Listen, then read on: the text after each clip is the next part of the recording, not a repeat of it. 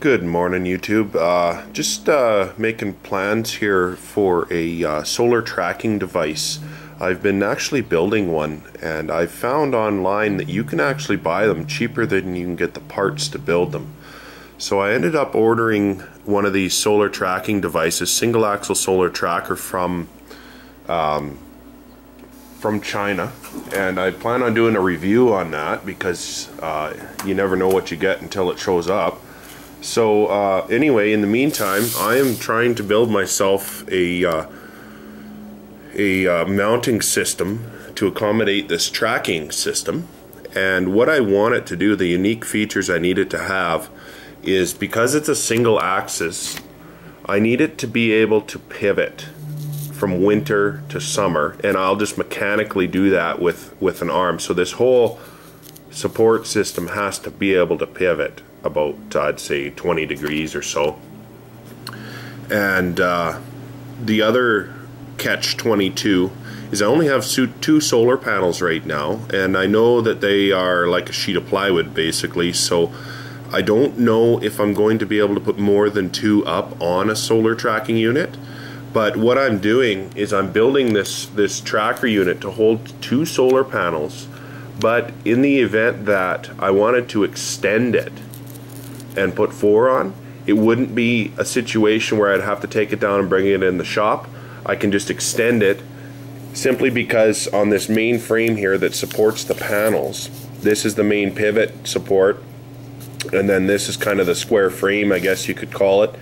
I'm going to leave stubs out that it's just built with 3/4 inch 065 square tubing and 1 inch 065 wall slides right over top of it.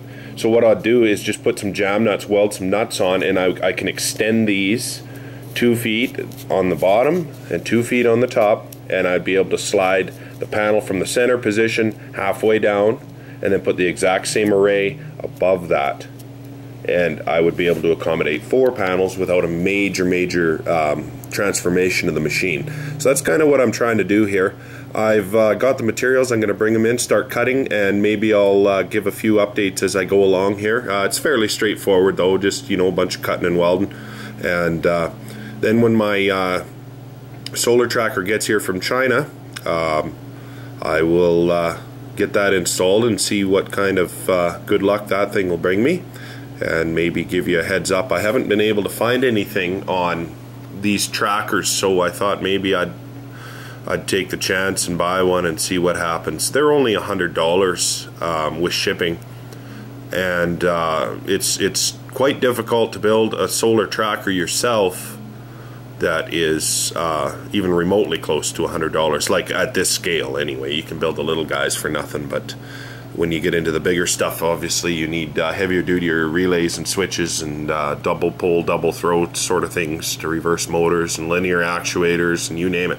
So that $100 kit does not come with a linear actuator. I actually have one, and I do have one off an old satellite dish that I just might try and revive. I don't know what kind of strength it has, but I imagine it's not too bad for pounds anyway. Anyway, that's it for now, and I will keep you posted. I just thought I'd give us a quick shot here where I'm at, just getting ready to tack weld the main pivoting support.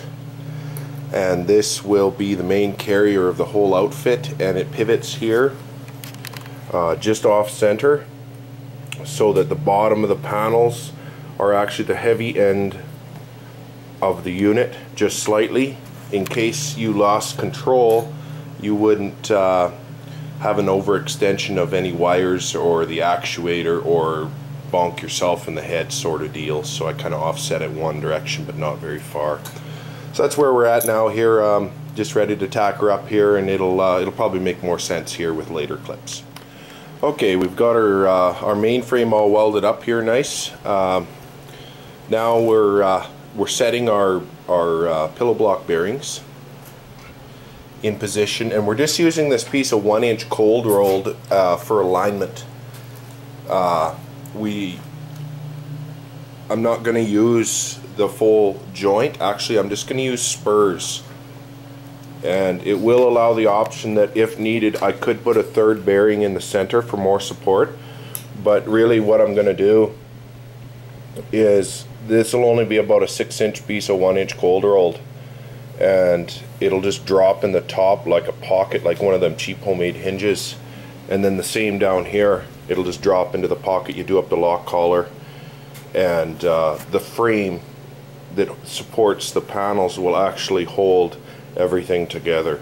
So with any luck, 2 bearings will be enough. If not, I may have to put a 3rd bearing in the midway somewhere and just put another 6-inch spur on it for support. I just don't know what to expect for wind and what kind of influence the wind will have on these. The 2 panels I'm not too worried about. It's if I ever went to 4 panels that I'd be more concerned with. So anyway, just thought I'd show you how I'm lining everything up, making sure everything's nice and true, and the whole frame that holds the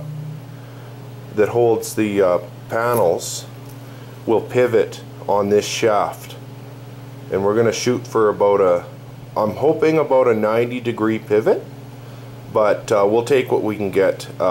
It's not the late sun and the early sun. Where I'm putting this, the early sun, I'm not going to be able to grab onto the early sun until about 8 in the morning or maybe 9 because of some trees.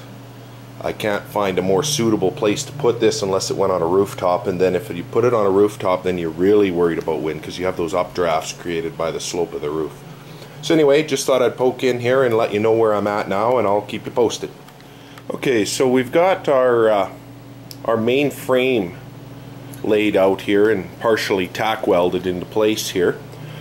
This will be the main pivoting structure that holds the array of 2 panels. Right now it's all squared up and tack welded here. I'm just going to do a bit more cutting and a bit more tacking, and then once everything's good and square, we'll weld her up here. We'll make sure she fits onto the main frame there. And you see what I mean now with just the stubs that drop into the bearings. Instead of wasting all that cold rolled isn't that cheap, so I had a spare piece laying around here, so I just cut one, and I cut the top one longer than the bottom one by 1 inch. And the reason I did that is if you've ever tried to line up 2 shafts at the same time, I'm pretty sure you can relate that it's never a fun challenge, especially when you're by yourself. So what I do is I start the top one first, and the bottom one of course will be down at ground level, so I'm not dangling on a ladder trying to get both of them lined up at the same time. And because I think in the end it'll be too heavy to hang the whole structure all as one, so we'll put her up in pieces. And this one here being 4 inches, so once the top one's 1 inch started, this one here is still capable of finding its hole and going in. Okay, alright, here we are again. Got our main frame welded on one side. This will support the array of 2, and as you can see here, it's starting to come together here. So our main frame here that our panels pivot on is mounted now, and you can see I've got a fairly wide range of motion so far, but I haven't hooked up my linear actuator yet, so we're gonna have to be careful when we do that. We have room for adjustment, and but my main thing was getting it away from these bearings so that it had the clearance. So that's where these stub shafts come in here. So hopefully it's kind of making sense here now on what I'm doing. So in the center here where this bolt is will be the main mount, and it will pivot on that mount to adjust it to winter sun and summer sun, because we get a fairly wide range. I don't even know what the degrees are. I'm gonna have to do some Googling on that, but I'm just gonna make sure that I have a wide range. I'm kind of experienced on where the sun is in both cases, but until I get it out there mounted, it's a tough call to make. So I'm just going to make sure that I have lots of adjustment. So that's it so far here. We'll keep you posted as I keep lugging away. Just wanted to mention here something I did forget to mention, and I actually forgot to do here. I just flipped the darn thing over, and then I realized I left these sticking out here 3 inches. This is the actual top, and there's 2 nubs sticking out there and then 2 on the bottom. And like I'd mentioned before, I'd like to leave this so I could potentially extend it another, it would be about 1.5 feet up and 1.5 feet down. So what I was thinking I could do, so I didn't have to take the whole thing down and bring it back in and start welding or try and find a way to get a welder out there, is this 1-inch 065 wall slides right over this 3/4 inch 065 wall. So what I would do is just weld a nut, drill a hole in it, weld a nut, and then I would just do a jam stop on it, like just deadhead a bolt right against it, and I could extend the actual main frame for the solar panels without actually needing a welder. So that's kind of my thought here. Now I do intend on putting a 3-inch stub here as well, but like I said, I actually forgot about that, so I'm gonna have to flip back over here and get some 3-inch stubs put on there to match up those, and just thought I'd mention that.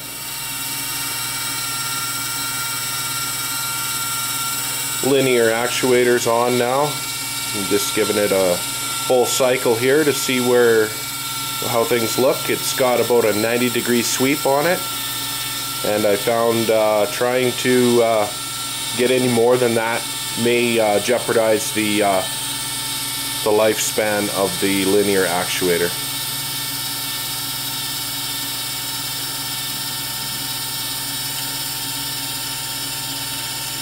Just powering it here with actually a 9-volt battery, of all things, Duracell. And it's got auto shut off there when it reaches the end of its stroke. So I'm getting about, like I say, it's about 45 there and about 45 the other way, so I think I'm going to be happy with that. Obviously this part here is stationary, and this framework is actually what's going to be turning. So I just have to get my my main support post on, and then once I do that, I'll build my pitch control, and that'll just be manual. So I could go out and set it once or twice or 3 times a year. I just manually adjust it to the sun being lower in the sky or obviously higher. So I was just getting ready here to put my support in here, and I just happened to give it a rigidity test, and it failed miserably. You see this thing flexing here. So I'm gonna have to add a few more of these guys in here. I didn't want to get them in there until I knew exactly where this shaft will come out, or this mounting arm. But I definitely am gonna have to rigid this up. This is only 1/8 2-inch angle, and of course weight's an issue. I don't want to hang a whole bunch of weight up high. However, that's just not going to cut her. The wind's going to tear that apart eventually. So I'll get some more support in here once I figure out where this here part is going to travel, where this arm is going to travel.